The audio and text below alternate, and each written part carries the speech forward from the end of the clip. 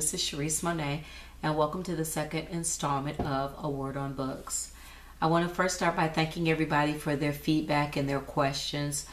Feedback really helps me to be a better me, so I appreciate it if you leave it either on this site or my Facebook page. Good, bad, or indifferent. If it's how you really feel, it can only help me to grow, so I appreciate it. So one of the things that I was told is to maybe get a tripod, which I did, to make sure that I can look at you and make a more personal connection. The other thing I was asked to do was to give some type of format, because you know what?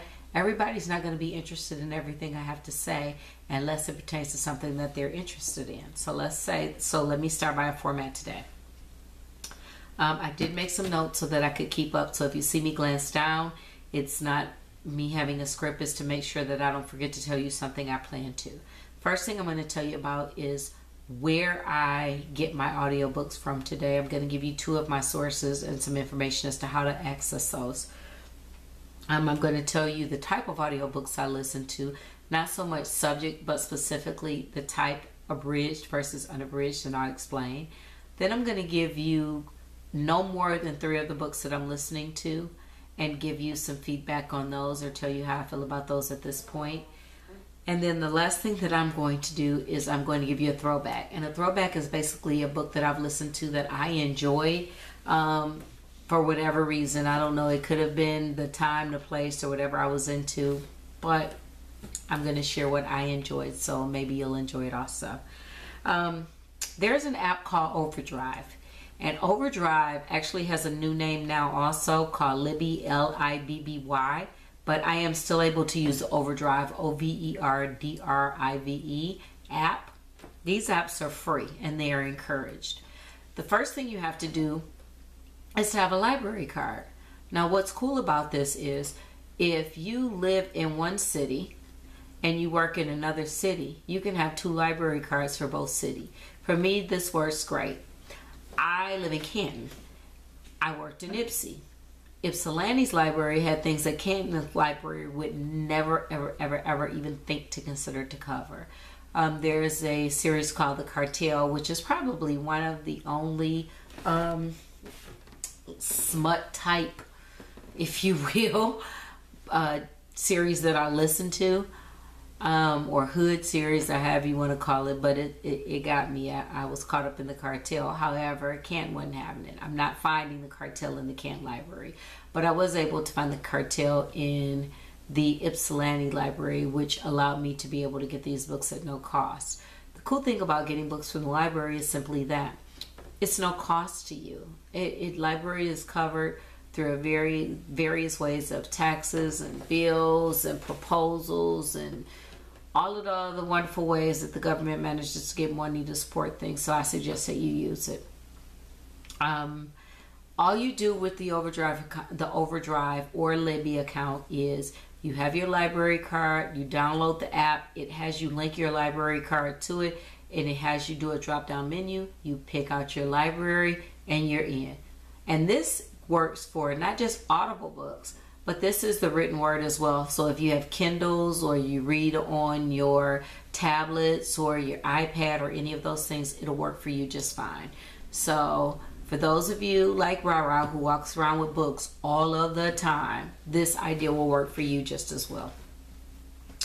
The other thing is Audible. Audible is through Amazon, and as with anything, Amazon says, come on, give me a try. And so you try Amazon for 30 days, they give you a free book. But after that, your account is charged $14.95 a month. Now, I'm torn on Audible. I got involved in Audible because my daughter on my Amazon account started getting books that she needed for school, because she doesn't like to read, but she will listen to books. And so that's how, and a lot of her textbooks are actually books that are Audible. So that's how I got involved in it. The cool thing about it is that if you belong to Audible, $14.95 for a book. A lot of the books that I own in my audio library originally were $30, $40, and $50 for the book. So I say that to say $14.95 is not a lot if you want to build a digital library. The other thing is the way it works is that you have $14.95 and you get credits. When you go in and redeem your credits through Audible, You redeem your credits. If you want to buy something additional outside of your credits, as a member of audible.com, they also will give you 30% off on any additional books. So if you're somebody that wants to build your books in a digital collection, that's the way to go. Audible.com. And again, you can find it through Amazon. As with always, Audible, just like Overdrive, is a free app. They encourage you to use it. I also wanted to address the type of books that I listen to. I listen to unabridged. What does that mean? Unabridged means word for word whatever the author wrote in the long handwritten manuscript typed whatever book. An abridged version is where someone has come in and decided that this is not important and they cut it out to make the book shorter. That doesn't work for me. I want to know everything. I want to know every single solitary thing. If you want to take 20 minutes to describe to me the color of somebody's suit and how they looked and if their hair was on fleek or whatever the case may be, this is something that I need to know. I need to get a visual, and that's the only way I can do it. So I would encourage you to start with abridged. If you find abridged gives you just too much information, try the unabridged versions. But for me, abridged versions, it's just too much. I want to know everything. I mean, that's just me. I need a nice closure, and I don't need anybody picking what I need to see. So I want to talk about the books that I'm listening to or that I've listened to this week. Again, I will never burden you with more than 3 books a week because that would just be too much. I am listening to, I just finished listening to, I should say, Why Is For Yesterday by Sue Grafton. Sue Grafton has wrote, I call it the Alphabet series. So she just hit Y, we're going to hit the end, and I don't know what we're going to do. I find that Sue Grafton's books hit a patch where they weren't great. I didn't think the last one was great. But this one that I just finished, Why Is For Yesterday, I think she did a really good job. And maybe because she's coming up on the end and she's taking more time, she doesn't rush to put out books. You're waiting for her books for a while. This particular book was like 6.5 hours long. And it came out 8/22/17, so it was a relatively new book, which is another thing. If there's an audio book that you want from the library and you know it's coming out, you simply just put it on hold, and when the book becomes available, they automatically load it into your account. So I knew this book was coming out months ago. As soon as my library realized it was getting, I put it on hold, and I'm the next one. If you do that, when you finish a book like that, that you know you've had to wait 2 or 3 months for, or whatever the case may be, make sure as soon as you finish it, you return it early. That's the nice thing to do, because somebody behind you might very well be waiting on that book. So don't hold the book just because. Get the book back out in the circulation so someone else can listen to it. Her books are read by Judy Kay, or this particular series. And there's a private detective named Kinsey Milholm, which is a female detective in the book. That's the person, the main character in all of her books. This book started out with a videotape of some teens doing some things they had no business doing. Later on, the videotape showed up, and it was a question about, give me some money or I'm going to show this to somebody else. And then throw in there a couple of murders, and then you want to talk about, oh yeah, there's a psychopath that's after Kinsey. There's a homeless lady from a couple of books back that showed up. Oh, by the way, there's a pregnancy. Who the baby daddy? All of that. So with Sue Grafton's books, there's a lot going on, but by the end, she's put a nice big bow on it, and it all works out. This was one of her better books. As I said, most recently, the other ones were okay, the last couple, but this one was a pretty decent book. So I will give this 4 glasses out of 5. Good job, Sue Grafton.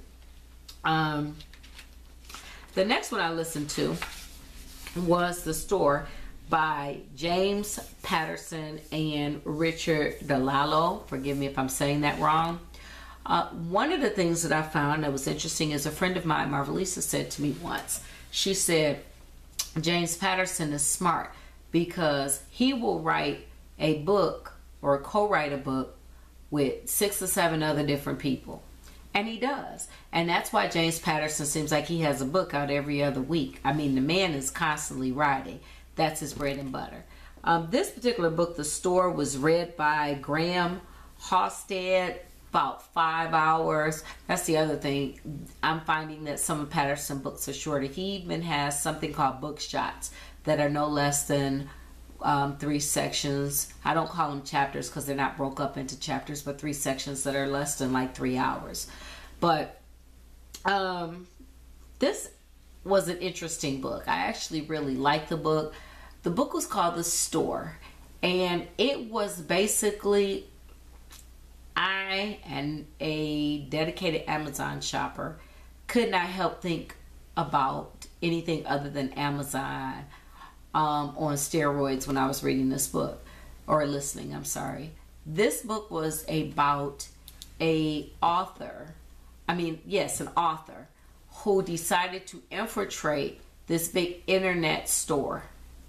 And he was going to write this tell-all book about the internet store, only to find out that working for this company exposed his entire life. There were drones following him wherever he went. There were cameras in his house. He moved into his new house only to find out that all the food that his family normally bought was already there. So I enjoyed this book because on some level I could see it happening. On some level, not as deep as it gets in the book, but this one actually to me was a really good book. I enjoyed it. 5 hours, that's painting the bathroom. You know what I'm saying? 5 hours is not a long time if you're up and you're moving around. 5 hours. So for this one, I would say it got a little far-fetched at some points, but I'll give it 4.5 glasses. There you go. I am going to look up the second author, Richard DeLallo, and see what he does as an independent author, because I'd like to see what type of works he does. James Patterson's name simply sells books. It just is what it is. The last book, which I'm currently listening to, and I know that I'll finish just because I'm a Lisa Scottolini fan, and she had a book that came out 8/15/17. A day after, by the way, The Store came out, which was 8/14/17. It's read by Kate Burson. This is a long book. This book is a little over 9 hours. However, it's part of a series, Rosario and D'Annunzio. It is a legal series. The main character, Mary D'Annunzio, she is all about family, and she's all about the people in her neighborhood and that she grew up with, and she's this lawyer with this super soft heart, and it gets her involved in things sometimes that's a direct conflict with her job as a partner in a law firm. So where I am right now, and I'll close it out when I get through it, I can't really rate it at this moment, but Lisa Scottolini writes really good books. She's one of my favorite. The reason I hit 3 books this week is because I had 3 books that I thought were awesome, by 3 writers that I thought was awesome. So I thought I'd share them all. Last but not least, I'm going to do my throwback. And my throwback is a big throwback from 3/23/10.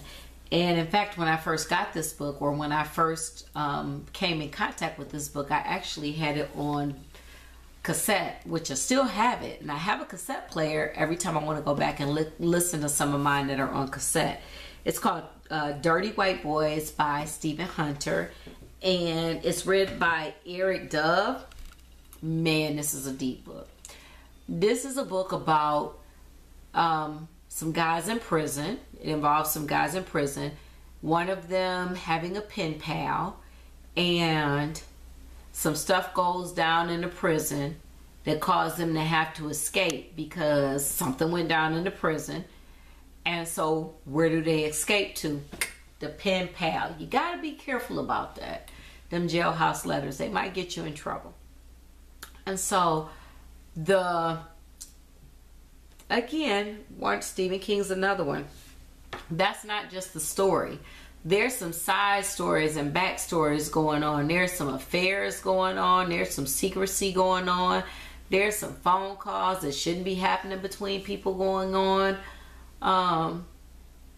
It was, to me, a really good book. So shout out to Stephen Hunter on Dirty White Boys. It is a book that I would highly recommend. It definitely is a 5 glass book. It is. It truly is.